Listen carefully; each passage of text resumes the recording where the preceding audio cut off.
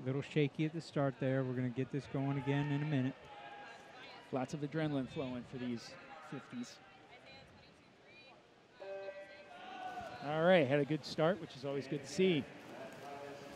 Looks like Justin Grander got the Cincinnati St. Xavier out to a little early lead here at the wall, getting his feet over first. You see that under the water. Nice shot by our friends at Waycross.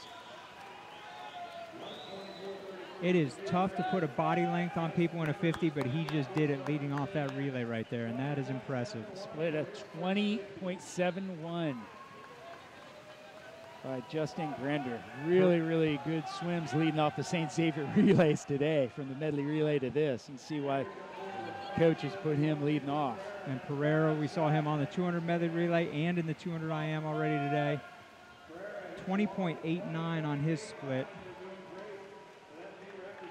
That 124.33 is in trouble, it looks like to me. Yes, especially when you got Charles Lisbon swimming this third leg going in to Grant House, the two-time district record breaker today. Getting a clean start, looking good. They don't want to jump heading into the state meet, but wow.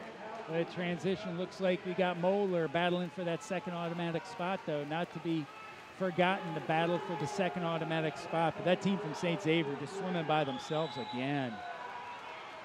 Milford's putting some pressure. That might be Babinek at the end. Yes, it is. Babinek for Milford at the end of their relay trying to get that automatic, and they got it. Milford, that second automatic qualifying spot. Nice swim by Babinek to anchor that relay. Punch their ticket.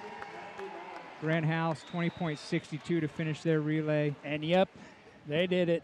Anything that involves Grant House today seems to result in a district record. St. Xavier did it again. New district meet record of 122.80.